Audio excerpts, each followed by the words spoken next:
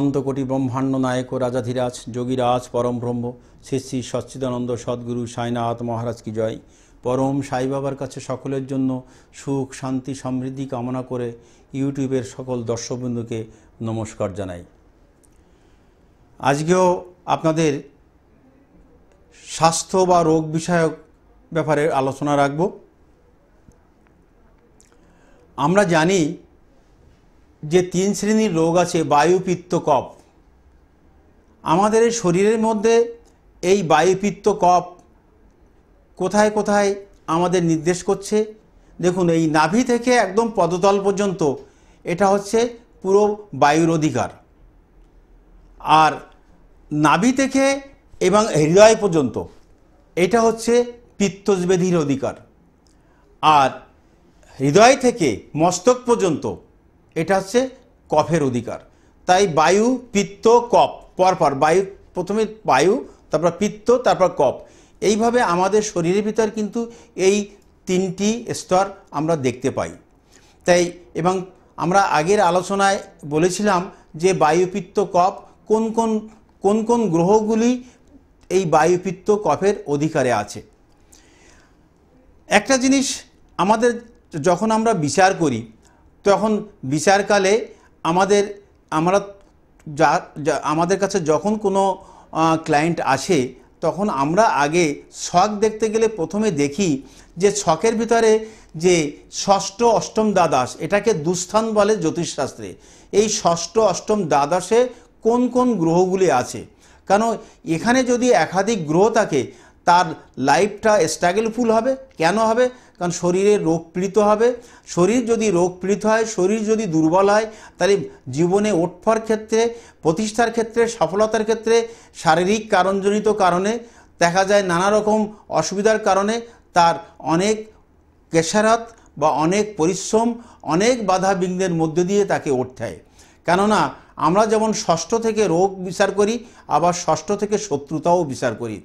অষ্টম থেকে আমাদের যেমন নিধন ভাব, মৃত্যু বিচার করি, সেখানে অষ্টম থেকে বাধা বিঘ্ন, ঝামেলা, ঝঞ্ঝাট, অসফলতা সব কিছু বিচার করে থাকি। তেমনি দ্বাদশ থেকে আমাদের শরীরের সবচেয়ে খতরনাক জায়গা, ব্যয়ের জায়গা এবং সেখানে খরচের জায়গা, এবং শেষ পর্যন্ত দেখা যায় রোগের কারণে হসপিটালাইজেশন পর্যন্ত নিয়ে যেতে হয়। তাই সেইটা পুরোটা বাধা, সেই বিভ্রাটের জায়গা, সেটা হচ্ছে দ্বাদশ। তাই এই সমস্ত ক্ষেত্রগুলোতে যদি দেখা যায় কোনো যদি যত গ্রহ থাকুক না কেন, সেই গ্রহগুলো কিন্তু একটা শারীরিক দিক দিয়ে কোনো রকম একটা ক্ষতি, শারীরিক দিক দিয়ে একটা অসুবিধা ভোগ কিন্তু নির্দেশ করে থাকে। সেই জায়গাগুলো কিন্তু আমাদের কিন্তু ভীষণভাবে কিন্তু লক্ষ্য রাখতে হবে। তারপর আছে অগ্নি, পৃথ্বী, বায়ু, জল। এই যে অগ্নি, পৃথ্বী, বায়ু, জলের যে 4টে তত্ত্ব, এর মধ্যেও কিন্তু এখানে কোনো গ্রহরা কি থাকলে কি হয় তারও কিন্তু একটা ফলাদেশ কিন্তু রয়েছে। আজকে আমি এই ছোট্ট পরিসরের অনুষ্ঠানে বা আলোচনায় আমি কিছু রাখব, যে যেমন অষ্টমপতি, যেমন আমরা একটা কথা একটু আমরা আগের আলোচনায় করেছিলাম যে ষষ্ঠ স্থান যদি চর রাশি, দাত্তক রাশি যদি হয়, তাহলে কি হতে পারে, রোগী কেমন মানে চলাচলে অসমর্থ, সেটা বলেছিলাম। আজকে বলবো যে অষ্টমে কোন কোন গ্রহ থাকলে, কি ধরনের গ্রহ থাকলে কি ধরনের রোগ তার ভোগ হতে পারে। দেখুন, অষ্টমে যদি রবি মঙ্গল থাকলে আমরা রক্তদুষ্টি পীড়া, কুষ্ঠপীড়া এবং লিঙ্গদোষ এটা কিন্তু হতে পারে। কেননা এই যে রবি মঙ্গলের থাকার কারণে দেখতে পাচ্ছি তার রক্তদুষ্ট পীড়া, কুষ্ঠপীড়া কিন্তু হতে পারে। তাই এই অষ্টম রাশিতে যদি রবি মঙ্গলের সঙ্গে যদি রাহুর সম্পর্ক থাকে, তাহলে একটা গলিত কুষ্ঠ হতে পারে। তারপর যদি দেখা যায় এই অষ্টমে রবি মঙ্গলের সঙ্গে যদি কেতু গ্রহের সম্পর্ক থাকে, তাহলে মহাকুষ্ঠ ব্যাধিতে তার ভোগ হয়ে যেতে পারে। এরপর আমরা দেখি অষ্টমে যদি চন্দ্রমঙ্গলের সম্পর্ক যদি থাকে, চন্দ্রমঙ্গলের যদি সম্পর্ক থাকে অষ্টমভাবে, তাহলে কিন্তু রক্তপিত্ত রোগ হয়ে থাকে। তাহলে তাহলে বুঝতে পারছেন যে এই অষ্টম ঘরটায় যদি এই যে সমস্ত গ্রহের যোগগুলো বলছি, এই গ্রহগুলো যদি থাকে এবং সেই গ্রহগুলো যদি কোনো অশুভ নক্ষত্র থাকে, তা রোগের বাহুল্যতাটা কিন্তু আরও বাড়িয়ে দেয়। এবং সেই অশুভ নক্ষত্রের প্রতি যদি ভালো অবস্থায় না থাকে তাহলে কিন্তু আর তো কথা নেই। তাই সেইভাবে আমাদের দেখতে হবে, অষ্টমে যদি বুধ মঙ্গল থাকে তাহলে কিন্তু অজীর্ণ রোগ হতে পারে। কিন্তু দেখা যাচ্ছে অষ্টমস্থ বুধ মঙ্গল মেয়েদের ক্ষেত্রে দেখা যায় আবার গ্ল্যান্ড রিলেটেড থাইরয়েড গ্ল্যান্ডের রোগও কিন্তু তার ভোগ হয়ে থাকে। অষ্টমে যদি দেখা যায় বৃহস্পতি মঙ্গল একত্রে থাকে, তার সান্নিপাতিক রোগ হতে পারে। কেননা আবার বৃহস্পতি যদি প্রচণ্ডভাবে পীড়িত হয়, তার লিভার রিলেটেড তার রোগ ভোগ হতে পারে। তো অষ্টমে যদি শনিকেতু থাকে তাহলে মনে করবেন তার শরীরের ক্ষেত্রে একটা অ্যাবনর্মাল একটা কোনোটা কঠিন বা কোনোটা ক্রিটিক্যাল ব্যাধি আছে, এই ব্যাপারে কিন্তু জানতে হবে। শনিকেতু ছকের যে কোনো ক্ষেত্রে যদি থাকে তাহলে মনে করবেন সেই জাতক বা জাতিকার শরীরের ভিতরে একটা মানসিকতার দিক দিয়ে কোনো না কোনো সময় একটা অ্যাবনর্মাল ব্যাপার এসে যেতে পারে, একটা পাগলামি স্বভাব কিন্তু এসে যেতে পারে।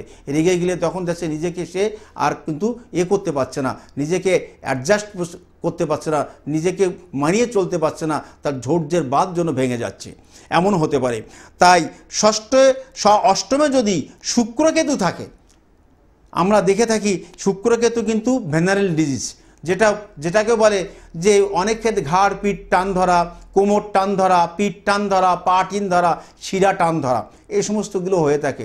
এই শুক্রকেতু যদি মারাত্মকভাবে পীড়িত থাকে, পুরুষের ক্ষেত্রে দেখা যায় ইউরিনাল ডিজিজ শুক্রজ ব্যাধি হয়ে থাকে। এই শুক্রকেতুর সঙ্গে যদি দেখা যায় শনিযুক্ত যদি থাকে, শনি শুক্রকেতু, তাহলে এটা কিন্তু মারাত্মকভাবে কিন্তু সেটাও যা ইউরিনাল বা এই তোমার শুক্রজ ব্যাধি একটা দীর্ঘ বা একটা কঠিন ব্যাধির দিকে নিয়ে যেতে পারে। কারণ শনিকেতু যুক্ত শুক্র একটা ভয়ঙ্কর ব্যাপারে সেটা কিন্তু নির্দেশ করছে। তাই সেইভাবে আমাদের দেখতে হবে যে এই সমস্ত গ্রহ সংযোগে এই সমস্ত কিন্তু রোগগুলো হতে পারে। অষ্টমে যদি দেখা যায় যে শনি চন্দ্র কেতু যদি অষ্টমে থাকে, মেয়েদের ক্ষেত্রে দেখা যায় কোনো ইউরিন ইনফেকশনাল বা ওভারি বা ইউটেরাসের ভিতরে বা ফ্ল্যাফেন টিউবের ভিতরে কোনো রকম সিস্ট বা ফাইব্রয়েড বা কোনো রকম এরকম গুপ্ত ব্যাধিও কিন্তু হতে পারে। সেই জায়গাগুলো আমাদের কিন্তু ভালোভাবে কিন্তু দেখতে হবে।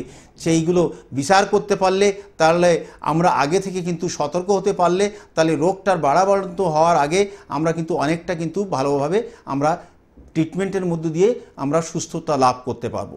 এইভাবে ছোট ছোট অনুষ্ঠান আপনারা দেখতে থাকুন এবং নতুন নতুন অনুষ্ঠান করবার জন্য আপনারা নানা রকমভাবে কমেন্টস করে আমাকে উৎসাহিত করুন। আপনারা ভালো থাকুন, সুস্থ থাকুন। নমস্কার।